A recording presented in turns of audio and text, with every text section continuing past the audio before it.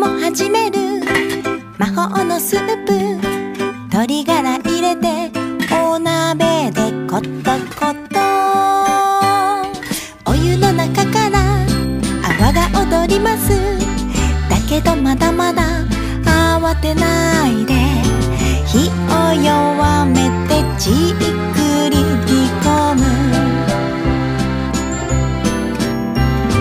恥ずかしがり屋でとても優しいシェフが待っている。森にひっそり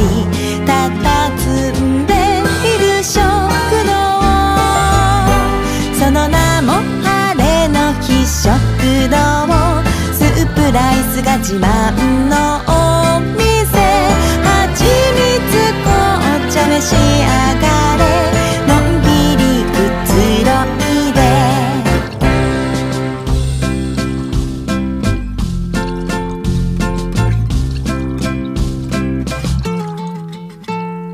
そろそろできる魔法のスープ、生姜たっぷりネギものせて、今朝取りたての木の実添えて、いつかはあなたも出会える時がきっと来るでしょう。友達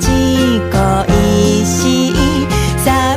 しがり屋のクマさん、森のこってきたい奏でる陽気な笛や鈴の音、ぶどう酒のグラス掲げ、今宵踊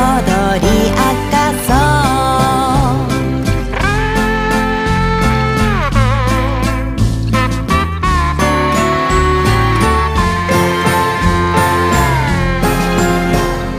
う。おいでおいで本当はね、ずっと友達を待ってたんだ。森のこってきたいが奏でる陽気な笛や鈴の音、ぶどう酒のグラス掲げ、今宵踊り明かそう。その名も晴れの日食堂、スープライスが自慢のお店、はちみつ紅茶召し上がれ、のんびりくつろいで。僕と友達になろう。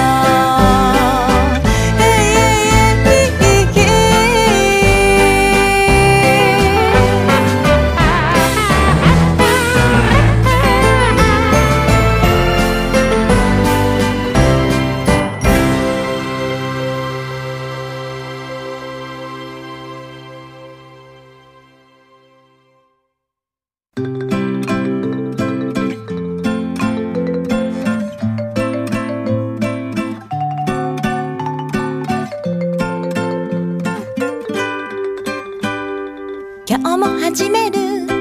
魔法のスープ、鶏ガラ入れてお鍋でコトコト、お湯の中から泡が踊ります。だけどまだまだ慌てないで、